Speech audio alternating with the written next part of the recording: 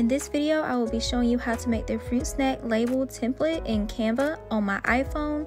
So first I'm going to start by opening up the Canva app, and this is what it looks like on my phone. Once I do that, I'm going to click the plus sign in the bottom in the middle, and the screen will change to this, and then I'm going to select custom size at the top. Once I do that, it's going to let me change the size to 11 by 8.5 inches. So change PX to IN, which stands for inches. Once you have your document up, this will be your next screen. And to make my template, I'm going to click on Elements, and I'm going to pick the square without any rounded corners. So I use my Canva, so it has some stuff already up here. So just if you have to type it in, just search for a square, and then that item will come up for you. And this is what it's going to look like. Once I have that square on the screen, I am going to basically make it into my template. So the start of that, I am going to go to the little options at the bottom, and I'm going to scroll over to position. Once I click on position, it will look like this. Next, I'm going to click on advanced, and this will let me change the size of my square to the exact size that I need it to be. So for this first square, you're going to make it 3 inches by 4 inches. So the width is going to be 3 and the height is going to be 4. And this will be your middle section, which is going to be the front part of your template whenever you start to assemble your fruit snack wrap. So this is the part that's going to have your full design on it that everyone's going to see on the front of the pack. So again, that is going to be 3 by 4 inches. And once I'm done with that, I'm going to go back to this screen, and I am going to click on the little plus sign at the top that's to the far. Well, I'm going to move it some, but that first option that you see sitting above the item is going to be for duplicate. So you're going to click that.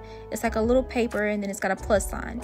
So I duplicate it, and I'm going to go back down to the options at the bottom, and I'm going to change the color. The color does not matter. This just lets you know where your boundaries are from the front of your wrapper and the back of your wrapper template. So just change it to whatever color you want it to be. Doesn't really matter. Just make sure it's a different color so that you know which part is which on your template. So I'm just going to pick a random color. And then I'm going to go back to my options, and I'm going to go to position again because I want to change the size. I don't need it this big. So once I get to position, going back to advanced, and the sizing for this one will be 1.5 by 3, and this is going to represent the back side of your template. I'm going to show you how you arrange your template when I finish putting my sizes in. So again, that size is going to be 1.5 by 3, and this is what it should look like. I'm going to put it up beside this, and I'm going to duplicate that because you need 2 for the back. And one is going to be on the left side of that first square, and one is going to be on the right side. So the color that's in the middle, that is going to be the front of your wrapper. The color that's to the left and the color that's to the right is going to be the back when you fold it and assemble it. So this is your template. This is what you need to design in. That front part is what you're going to see on the front, and that the middle part is what you're going to see on the front, and the 2 outer sides is what's going to be on the back. So that's a simple template. And I've already told you the measurements. So now you can actually create your design. I'm going to go in and click that plus button on the left. At any moment, I'm going to do that right now. Oh, before I do that, I do want to group this so my template does not move all over the place and stays together. So I go to position, go to more, and then select multiple. Once you do that, you'll click on each square. So that middle square is already selected. So now I'll click on either the left and the right so that all of them are selected. Now that everything is selected, I'm going to click on the option to group them. Now that they're grouped, I can click on my template and move it anywhere, and it will not fall apart, and it stays together. This gives me the perspective of where I need to put my design. So once that is done, I can click out of this, and now I'll be able to design my well, I'm going to center it because that just bothers me when it's not centered. So to center anything, you'll go to position. I'm getting ahead of myself, but it's okay. And then I'm going to click on align. Once I click on a line, I can just click center and just make sure it's centered. You don't have to do this part, it's just something that I like to do. And then I can click out of this and move on to my next step, which will be finally designing it, which is the fun part for me. So the little circle that is at the bottom with the plus sign is purple. You're gonna click on that. And while I'm waiting to do that, don't forget to like, comment, and subscribe. This screen will come up and you're going to click on camera roll. Now, if you're going to use all the elements that are already in Canva, you can do that, but I have some that I've got from Pinterest, and I'm going to use these images, and you'll just click on the ones you want to upload into your design. So I have 2 background images. I have one that's got characters and a nutritional facts. I'm gonna upload all of these at one time. You can do them separately, but once you get the hang of everything, you can just open them all at once. So that way you don't have to keep going back and forth. So now that I have my items here, I'm going to start placing them where I want them on my actual design and figuring out which one I want to be what. So I like to use a background at the front of my template in the middle, and that's what I'm doing now, is just moving things around to place them where I want them. I'm going to use this one as my background for the front of my design. Now, to make sure that I'm always getting the correct sizing, because it does not tell you when you're resizing it and everything like that, I will go back into my options and go to position and advanced, and I'll make sure this middle section is the correct dimensions, which is going to be 3 by 4.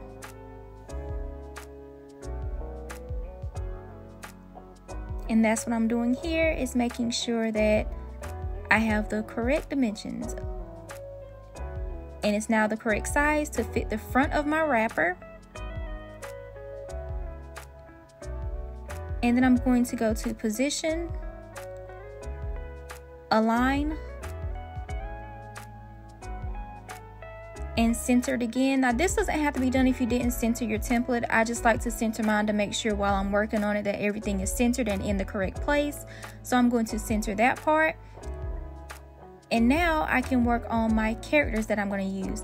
Now, this design is the one I'm just doing for this video. You can make any type of design in using any character for any occasion, any event that you want to. Once I click on that image, to get rid of the background, I love Canva for this. You can click on it and you will go to effects and then background remover, and it gets rid of the background. It's completely gone. Like, I don't have to do any extra stuff to get rid of my background. After I get rid of the background, I'm going to resize it so that it fits into my design, because it needs to be smaller. My fruit snack wrapper is not that big, so smaller picture in the middle of my design and just place it where I want it to be. Now, I do have another background that I'm going to use for the back of my wrapper, so I'm just going to put that on the left side. It doesn't really matter what size you use it on, because when you fold it, is the same. They're basically just going to be seen on the back of your wrapper. So I'm going to use that other background. I'm going to size that down to fit on the left side, and that's what you see me doing here. It's just moving my mouse, well, using my finger because I'm on my phone. I am just sizing it to fit on that left side. And now that I have my left side done, I am going to resize and place the nutritional facts. You can look those up on Google. The rest of my images I got from Pinterest. This is the only one I got from Google. You can look up different ones, or you can make your own. I'm just going to size it and place it where I think it should be. And once I have that done, I'm going to focus on the right side. Now, this is another thing that I really love about Canva. I'm going to click on it, and you see at the bottom that you can pick the color. It changed to the same color as the square that I'm using. I can scroll down when this comes up, and I can pick any color from any of those images that I'm already using. So I'm going to click on see all just to see what the other options are.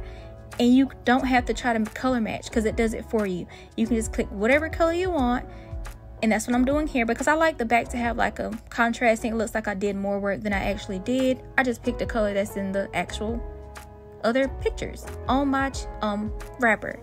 So once I do that, my next step is going to be adding, well, let me not get ahead of myself again. Let me slow down. So now I am going to go into the options, and I am going to click on text. There's so many fonts in this, but I'm going to keep it simple because I'm just going to put thanks for coming. So I'm going to click add text box, and I'm going to place that text box where I want it. And like I said, I'm just going to put something very simple as thanks for coming. You can put whatever you want here. You can put so many different things. You can add the logo if you're using different if you want people to know what type of fruit snacks they are, what flavor they are. You can put a QR code. If this is for a business or an event, you can put your business name. Like I said, I'm just going to put thanks for coming, and I'm going to size that to fit into that side. And you can change the fonts. You can play around with it, make it whatever you want it to be. But I'm just using it simple right now. There's so many things you can do. You need to get on Canva. And oh, if I forgot to mention, I am using Canva Pro, but there's so many free available options on here as well that you can use. So once I have the font where I want it, my next step is going to be adding some word art. So going into my options again, and like I said, these are some word art that you can use as well. You just have to type what you want it to say, and it's going to look like that, and you can customize those based on color, size, and different things like that. But like I said, I'm using something plain. So once I do that, I'm going to, while I'm in Elements, I'm making this like a happy birthday mock-up, I guess you can say. So I'm going to type in happy birthday. Or I'm going to show y'all that there's so much things, like so many things you can use it for. So we're going to get to the happy birthday, but you can use it for baby showers. Just get in and type whatever you want to make. It probably has something to fit your needs. You can also look up graduation stuff. So if you know somebody who's graduating, or you're about to throw a graduation party, or you want to give a graduation gift that's customized, you can put the picture of the person on it, the year they graduated, school colors, you name it. Canva can do it. And it doesn't have to be Canva Pro. Now, you're not going to get everything, but it doesn't have to be Canva Pro. But I do recommend it. So now I find the happy birthday text or clip art that I want to add. And as you can see, I know y'all can't see it yet, but you can change the color to that. You see at the bottom where it says color, some of them give you the option to change the color to the clip word art. So I'm going to make it black so you can actually see it. And it just says happy birthday. Like I said, this can be used for any theme. Even this theme that I'm using here can be for a baby shower, birthday, gender reveal, you name it. It's so many different things you can do with this project or this design and this template. And it doesn't even have to be Canva Pro. So once I have everything together, what I like to do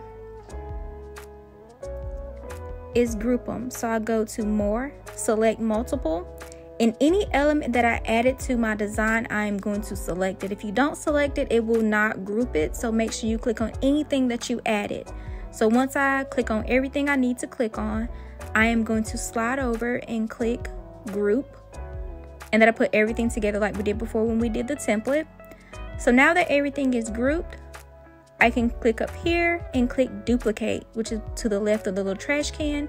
And I'm just showing you that you can put more than one design on each page and just get rid of the template now because I don't need it. And just move everything to its place. So now I can place two templates on one 11 by 8.5 sheet of paper, which is regular paper for a printer. And that's it. I didn't want to make this video too long. It's already getting a little lengthy. So I'm going to post a part 2 on how you print it and assemble it.